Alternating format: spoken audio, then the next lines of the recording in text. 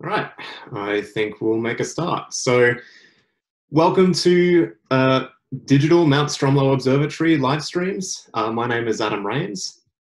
I'm a PhD student at the observatory at the Australian National University, where I study a variety of things, and I'll be talking about one of them this morning.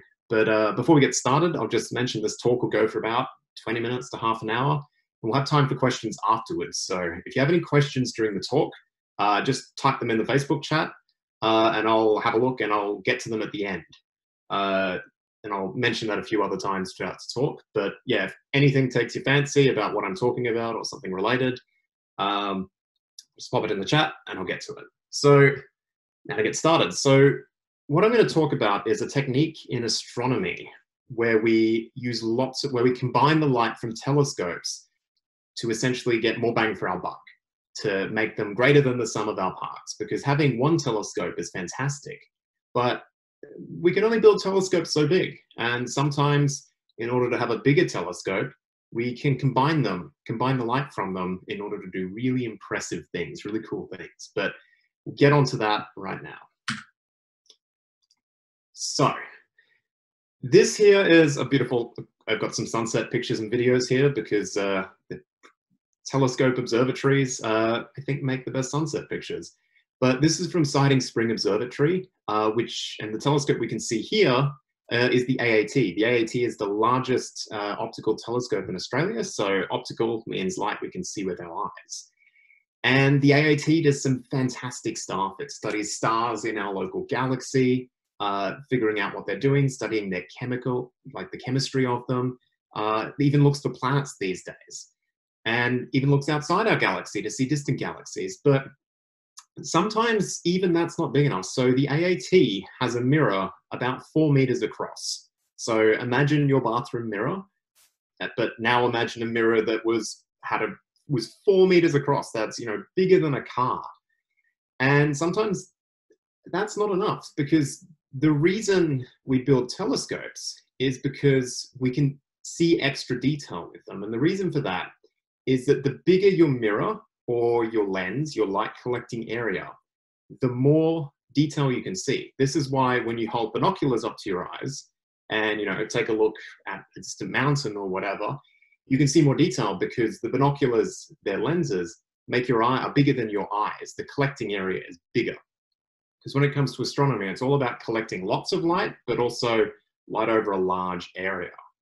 And so what I'm going to talk about today is a technique called interferometry, which is essentially telescope teamwork. We combine our telescopes together and we can do lots of stuff with them. So we can only build telescopes so big. We can't actually make a telescope the size of a football field with a mirror.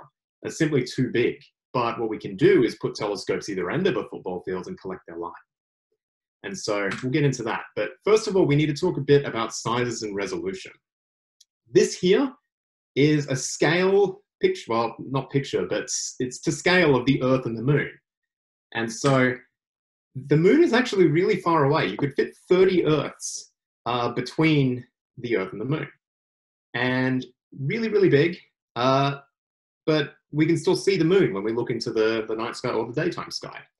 And as we all kind of know as humans, as things get further away, they get smaller. And as they get closer to us, they get bigger. So if the moon was further away, it would look smaller in our sky. Or if it was closer, it would take up more size on the sky, and our full moons would look much more interesting, but our tides would be a bit weird as well.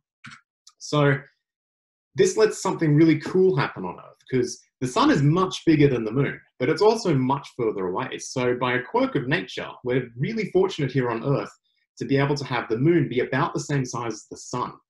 And when they overlap, that causes what's called a solar eclipse. And the moon blocks light from the sun, which lets us see all the faint outer atmosphere of the sun, which is really, really, really neat. And this is just a demonstration of that, the fact that you can, if you've got something smaller that's closer, you can cover something larger that's farther away. So to bring this a bit closer to home, if we take an Australian dollar coin, it's 25 millimeters across. How far away would you need to hold that dollar coin from your eyes such that you could exactly cover the moon and the sun? Well, the answer is about 2.8 meters. And so, you know, you can hold the dollar coin up close and see how big it is. And then if you put it on a big stick, you could hold it out and exactly cover the moon or the sun. And I'm going to take this analogy a bit further. But let's zoom in a bit. So this is the moon. And if we zoom in, well, not zoom in, this is the size of the planets in our solar system compared to the moon. And all of these planets are bigger than our moon. It's just that they're much further away, so they look smaller.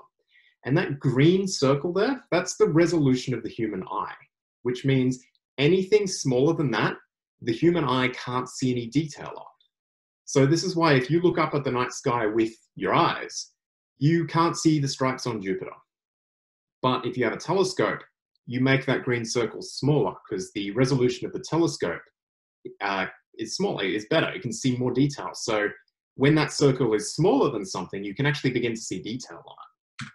And this tiny dot, it's a bit hard to see, but that dot is about the average size of a twinkling star at a good observatory. So Siding Spring Observatory that I mentioned, it's one of the best places in Australia to do astronomy. It's in the middle of New South Wales, in the middle of nowhere, where there's nice dark skies.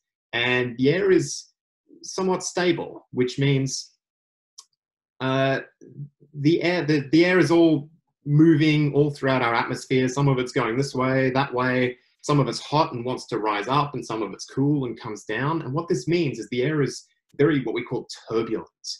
There's lots of motion there. And so an analogy here is if you have a nice painting canvas, like a canvas that you're going to paint on, and you take your paintbrush and you dip it in some paint, and you put a nice dot, a single small dot on the canvas. That's what a star would look like if the Earth didn't have an atmosphere. But because of all the light everywhere, the light blurs that out. So it's like taking your wet dot of paint and smearing it out, and it makes the dot bigger. But just how much bigger? So we zoomed in again. This is about the size of a twinkling star. And this is Betelgeuse. Betelgeuse is a star in the constellation of Orion, but we'll get to that in a bit. But it's a really, really big star. And it's actually one of the stars that looks biggest to us from the Earth. It's not the biggest star, but just because of it's reasonably close to the Earth, it looks reasonably big on our sky. But if you, even with a good telescope, Betelgeuse is going to get smeared out to much bigger than it actually is, which means you can't really tell anything about Betelgeuse because or you can't see detail on Betelgeuse because it's been smeared out. And so here's a lovely picture from Chile of the night sky. And we're going to zoom in a bit up here. And some of you, if you know anything about the night sky and constellations, might be able to pick out Betelgeuse. But for the others, I'll give us a hand. So this is the constellation of Orion, the Hunter. And we can see here in his shoulder, that reddy star, that is Betelgeuse. And so it's a red supergiant star.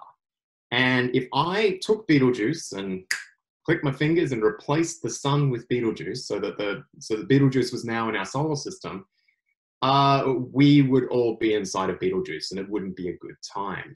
Because Betelgeuse, its atmosphere extends out as far as about the orbit of Mars, which is really big. So Mercury, Venus, Earth, and Mars would be inside of this really, really big star.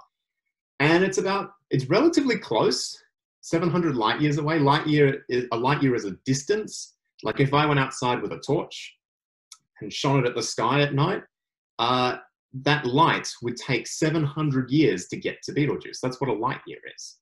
And if we turn light years into kilometers, that's a really big number that I'm not even going to bother reading out. But let's think back to our coin analogy. Betelgeuse is one of the biggest stars. How big would I need to make that coin, or how far away to be able to exactly cover Betelgeuse? And I'll remind everyone here again that if you've just joined us, I'll take questions at the end. So put any questions in the comments and I'll take them at the end. So our coin would have to be 103 kilometers away to exactly cover Betelgeuse, the actual apparent size of Betelgeuse if we remove the twinkling, which is really far. I don't have a stick long enough to put the coin on the end of. That's a very long stick. I need to drive for like an hour at 100 kilometers an hour to go put that coin far enough away where it would exactly cover Betelgeuse. It's pretty far. But thing is, how do we study these stars, and what stars do I study? So this is an actual picture of Betelgeuse. It may not look as pretty as one of the star pictures of the sun, for instance, but the sun's a lot closer and we can study it in a lot better detail. This here actually shows us that Betelgeuse has a lot of gas and dust that it's sort of billowing off it because it's a really big star and it's so spread out that it can't hold on to its atmosphere as well. So it kind of just throws it out into space. And so we can see that Betelgeuse has a pretty odd shape. And it's quite bright in the middle, and that green circle is about where we actually think the atmosphere of the star is. But this was taken with an 8-meter telescope. So the stars that I've recently studied, these are some of them. My biggest star is the one at the bottom right, Lambda Sagittarii. And my smallest is HR 7221. Not all stars get cool names, unfortunately. But keep HR 7221 in mind because I'll come back to it in a bit. So how do we do this? So this is the VLT. This is the Very Large Telescope in Chile. VLT, Very Large Telescope. Astronomers are really good with names. So these 4 telescopes are 8.2 meters across. So that means they have a mirror that's 8.2 meters across. That's really, really big. And these are among the largest telescopes in the world. And this is what we took that picture of Betelgeuse with. And these telescopes have special technology on them and special mirrors that can change their shape that let us take the twinkle out of the stars. And so they were able to take that picture of Betelgeuse. But how do we do better? Because that picture of Betelgeuse is approaching the limit of what you can do with an 8-meter telescope. And our biggest optical telescopes currently in the world have mirrors about the size of 10 meters across. So it's hard to do much better with a single telescope. Well, what we can do, and indeed what I did, is we can combine the light from telescopes that are spread out. This is interferometry. And so I use these 4 1.8 meter telescopes, and you can move them around onto these tracks that you can see here. And when you spread them out, they can be up to 130 meters away from each other, which means that their resolution is the size of a 130 meter telescope, which we can't actually build. We can't build a telescope that big, but we can spread our telescopes out and make one that big. Now, coming back to HR 7221, how much detail can we see if we look at it with a 130 meter telescope? Well, our coin, remember from before? With this interferometer, I looked at the coin 4,600 kilometers away and measured its size.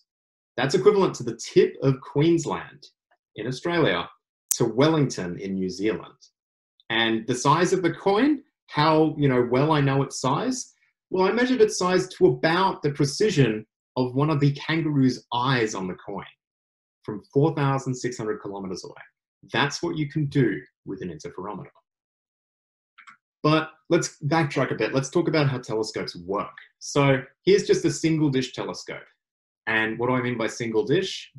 We have one big mirror and we have a secondary mirror. So what's going to happen? We're looking at a star and we want to get the light from that star to our camera. And so the light from the star comes off, bounces off the big mirror, hits the little mirror, and then goes down to our camera. You might have some extra mirrors, but this is how a single telescope works. How do you combine the light if you have 2 of these telescopes or more? And so the light has to travel exactly the same distance from the star to get to the camera, because otherwise it didn't leave the star at the same time and you can't really combine it sensibly. So you've got to make sure the light arrives at the same time. And so that's easy to do if your telescopes are here and your star's right overhead. But what happens if your star is over there, like it's over near the horizon? Well, you've got to move your camera, which is kind of hard to do. How do we do this? And the answer is we can do it with mirror trains. And so what you have is you have essentially these big tunnels that sort of connect that are underneath your telescopes. And you have like a train or a cart on them, which have mirrors. And you can move that cart further away so that the light has to go further to bounce off the mirror and come back to your camera. So you can change the distance between your telescope and the mirror and sort of equalize the light. And here's another picture like me looking inside one of these. So this CART system, this isn't at the VLT, but it's at another telescope, another interferometer that I'll get to a little bit later. What about radio telescopes? Radio telescopes look really different to optical telescopes because they're using a different technology. Like with a radio telescope, as we'll see, they can look a bit strange, but they don't need to have as finely polished surface. They don't need to be reflective to our eyes. And this is Parkes. It's a pretty famous telescope in Australia. There's only one of them. I've just duplicated the picture here, but if you want to do interferometry with a radio telescope, they can do something neat. Is because of how radio technology works, radio telescopes can combine the signals later in a computer, which means we don't need those mirror trains, which makes it easy to put the telescopes really far away. Because think about it, with an optical interferometer like the VLT, I've got those telescopes 130 meters away, but that means that I need to have those mirror carts able to move a really, really big distance. If I wanted to put those telescopes kilometers away, I'd need to dig really long tunnels to be able to have those mirror trains move back and forth. And it's a bit hard to do, but with radio telescopes, because of the way that you can detect radio light, and radio is a kind of light, we just can't see it with our eyes. The technology allows you to sense a bit extra about the light, and so you can do it in a computer later. So now we'll talk about some other interferometers. So this is Chara. This is an interferometer at Mount Wilson near Los Angeles in California, in America. And this is where I actually took that video of the mirror trains. And I'll just remind everyone again, if you've got any questions, for those that have just joined us, pop them in the comments and I'll get to them at the end. So what we can do with Chara can put their telescopes further away than the VLT. And so what they've actually done is something pretty cool. This is a star, Zeta Andromeda, and this is a model, an image that we've made of it by observing it, and we can see star spots, like sunspots, on Zeta Andromedae, which is really cool because sunspots are regions on the star where they sort of block the magnetic fields, like magnets.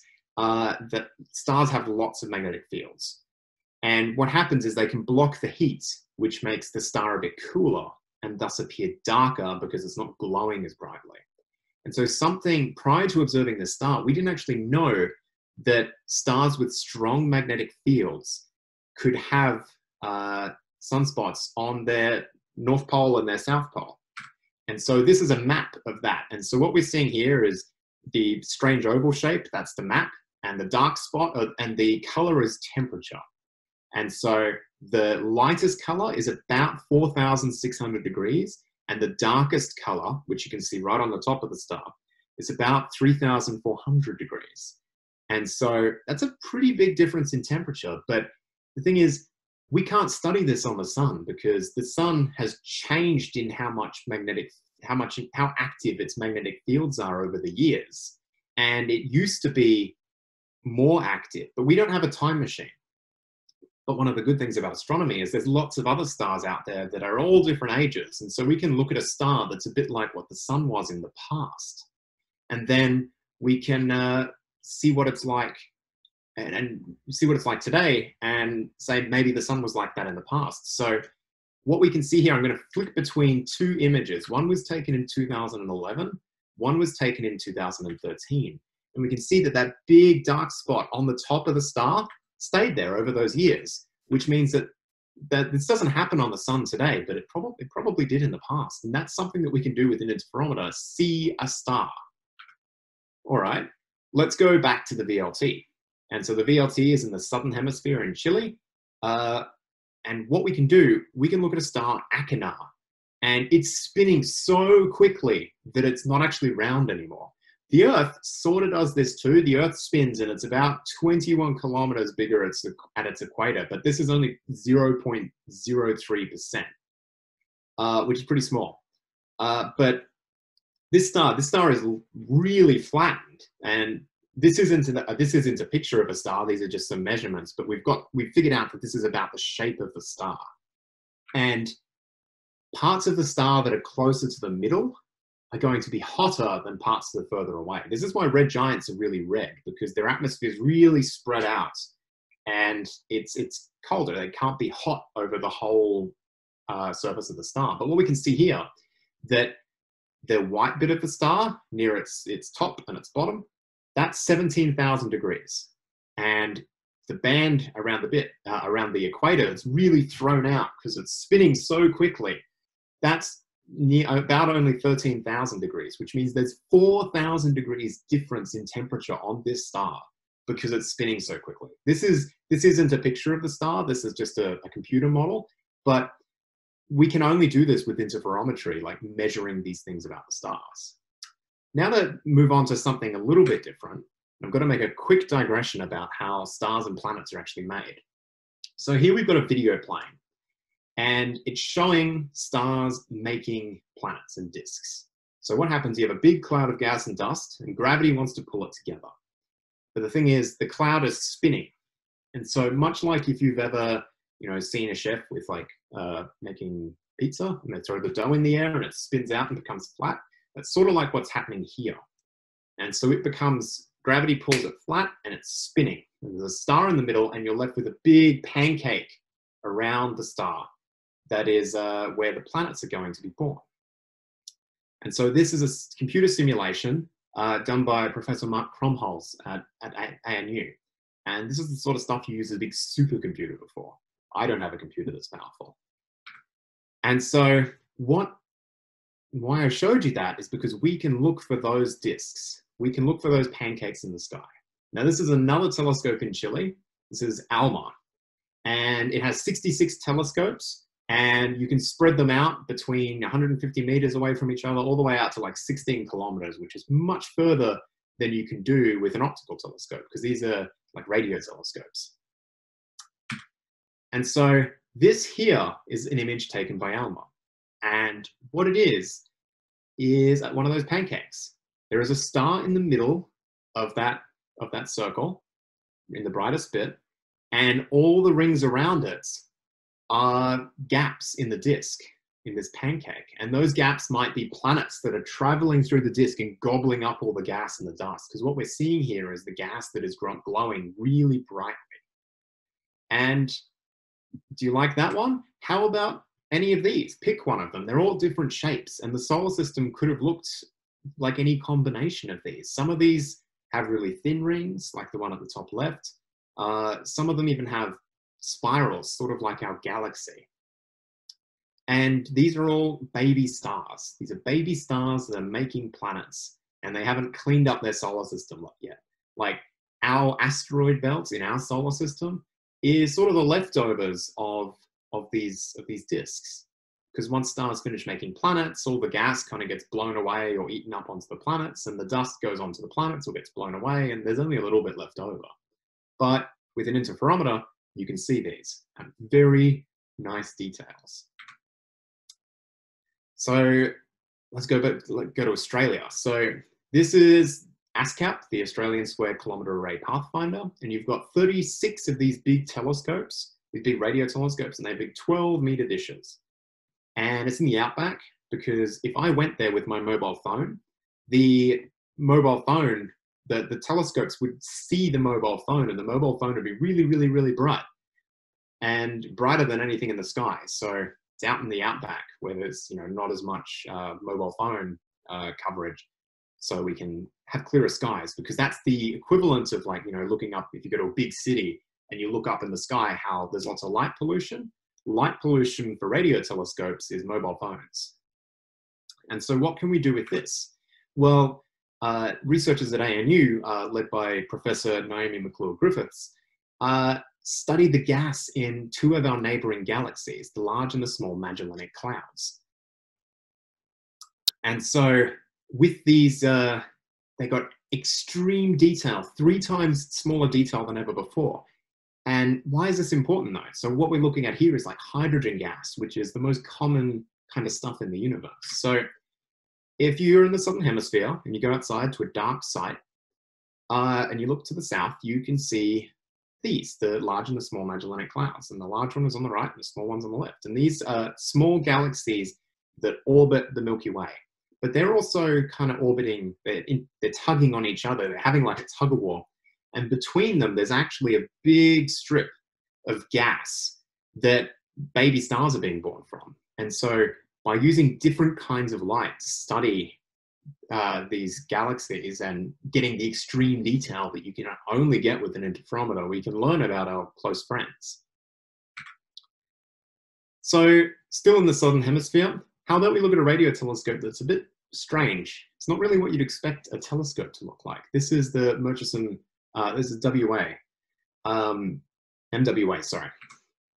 And so this is a telescope, or one tile from a telescope. It looks sort of more like a fence or an art exhibition, but each of those white contraptions is actually an antenna, and you get a bunch of them together and put them on this big tile, and that's a telescope.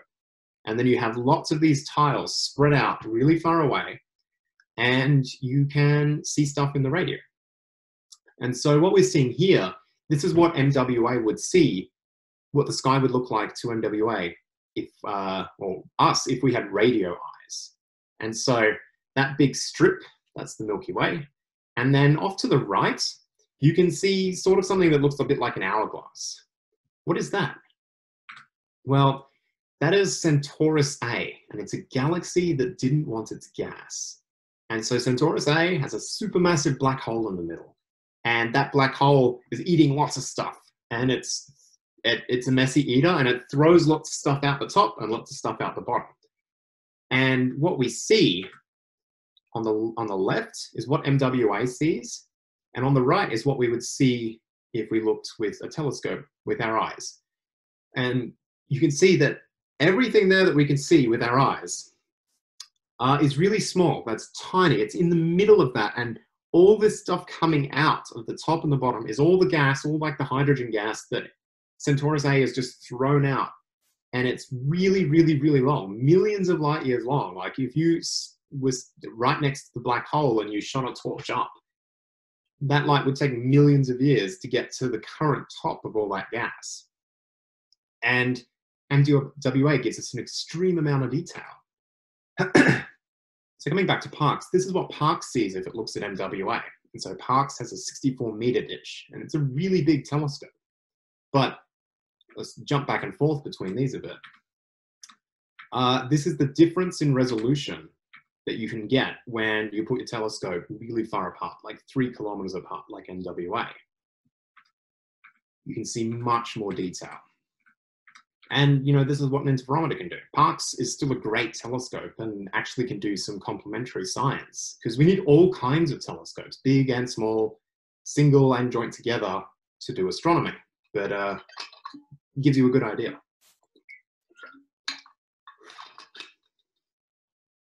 So, to wrap up, talk about the biggest interferometer. So, this here is a map of the Earth, and all those little points on it are telescopes, radio telescopes, that all observe the same thing.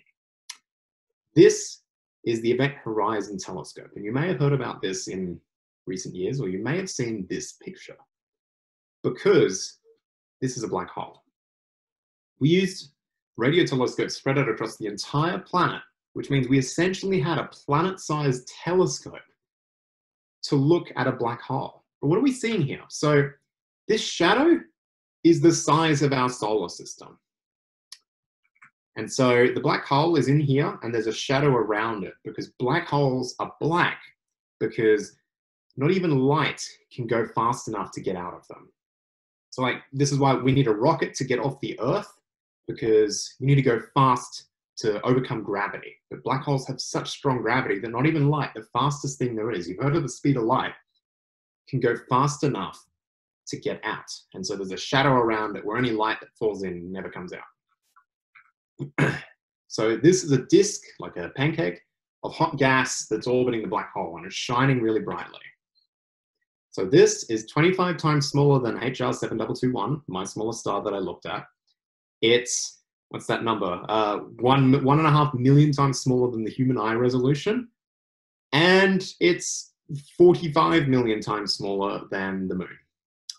This is really incredible. And this is something we could have only done with an interferometer, and a planet-sized interferometer at that. And so different wavelengths of light let us see different things. We use radio waves here because they can kind of see through the gas. This isn't our black hole, I should mention. It's a black hole in another galaxy, the Messier 87 galaxy. But by using radio light, we can kind of see through the gas and the dust that's in the way of the galaxy. And this telescope also looked at our black hole, and we'll get a picture of that at some point as well. But here's a completely unrelated sunset video that I took at Siding Spring Observatory. But for resolution, 2 telescopes really are better than 1.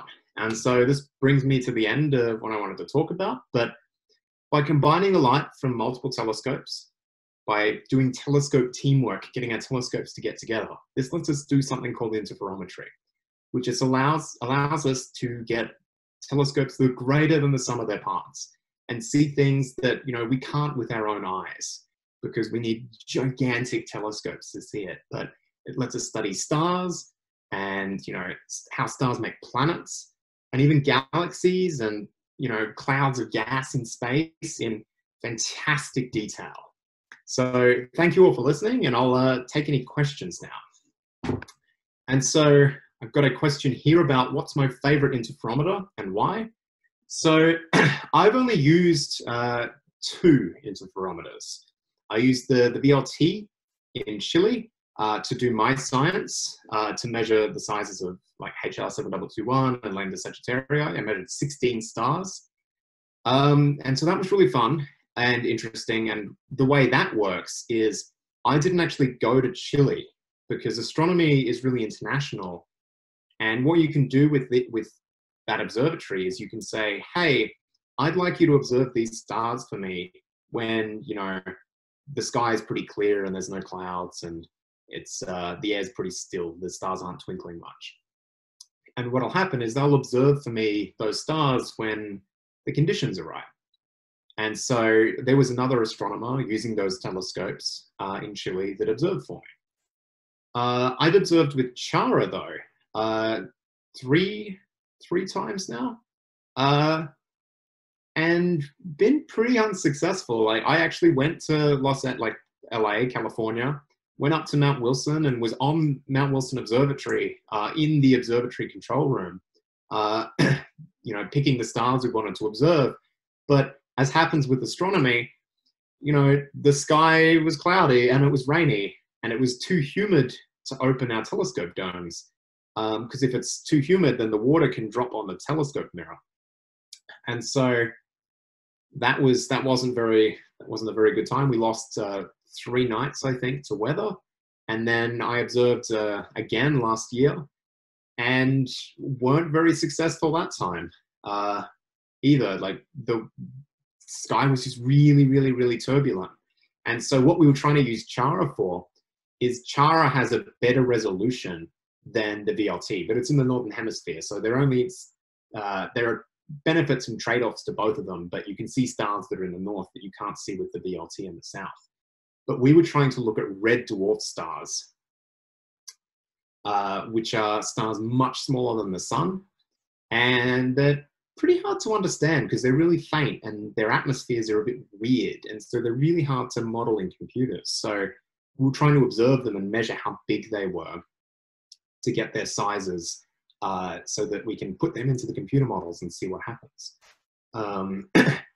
I'll just mention as well, if there's any more questions, keep putting them in the comments because I'll take them as long as you're giving them to me.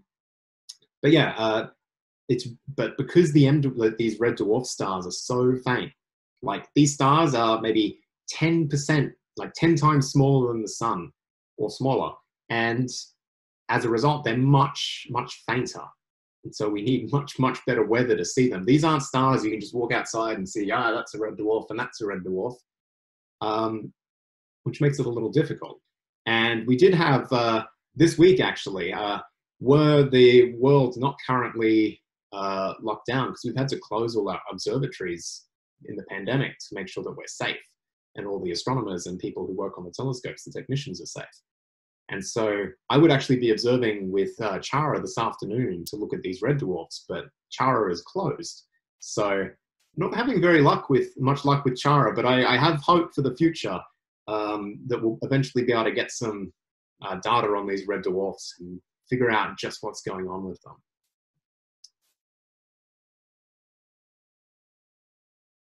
So we have another question. Why can't we have optical interferometers the size of radio interferometers? And so I've touched on this a bit earlier, but the reason is that when we need to make sure that the light arrives at the camera at the same time for optical telescopes, like we can see with our eyes. But the problem is that we can't combine it in a computer. So if I wanted to have an optical telescope here in Canberra, say, and put one in New South Wales or one in Sydney or something like that, those are really far apart.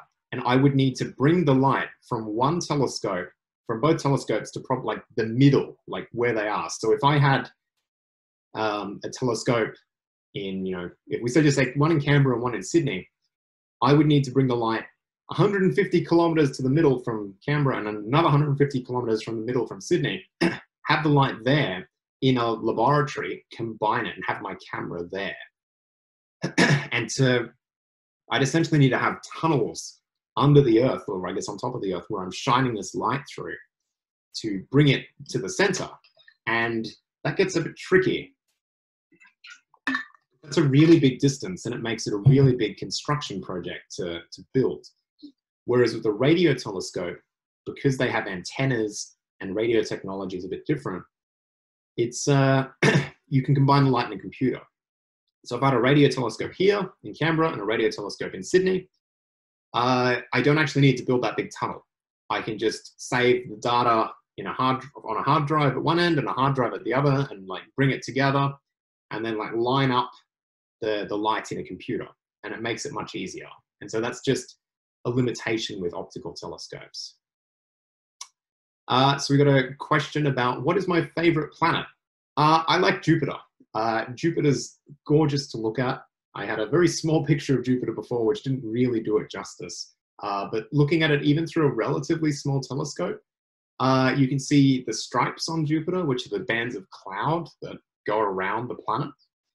And you can see the Great Red Spot, which is a big storm that's been raging for hundreds of years and might actually be getting a bit smaller. And you can see the moons of Jupiter. So Jupiter has, some 60 plus 70 moons now, I think. And you can see the four biggest ones, the Galilean moons. And each of these moons is about the same size as our own moon.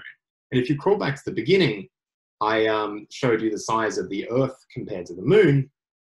And so each of those moons is about the size of our moon, but around Jupiter. And so you can see them just going around Jupiter. And if you check back, like if you looked at it a few now and then a few hours later, for instance, you could see the moons actually change position because they orbit pretty quickly. Yeah, the first time I actually saw those moons was with a pair of binoculars as well, because remember, binoculars let you get that extra detail. Leaning against the gum tree at my parents' house, just looking up at Jupiter, and that was really exciting, just seeing those moons for the first time. It doesn't actually take much to see them. But yeah, any other questions? Otherwise, we'll probably wrap up soon. But thank you for everyone who has joined us. I hope you learned something.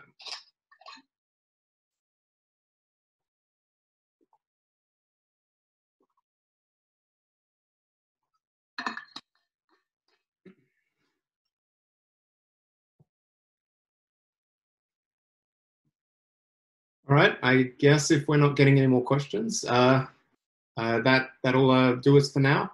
Thank you everyone for tuning in. We'll be having more of these chats with some of the other astronomers from the observatory. You can watch this later or again if you want, if you only just caught it or you didn't catch it the first time. And you can come ask me questions on Twitter if you want. So I'm at Adam D. Rains. If you want to ask me any astronomy question, I can either do my best to answer it or point you to another astronomer on Twitter who knows better than I do, because there's a lot to learn and we all know very little of it because the universe is really big. But anyway, thank you for joining us, and I'll catch everyone next time.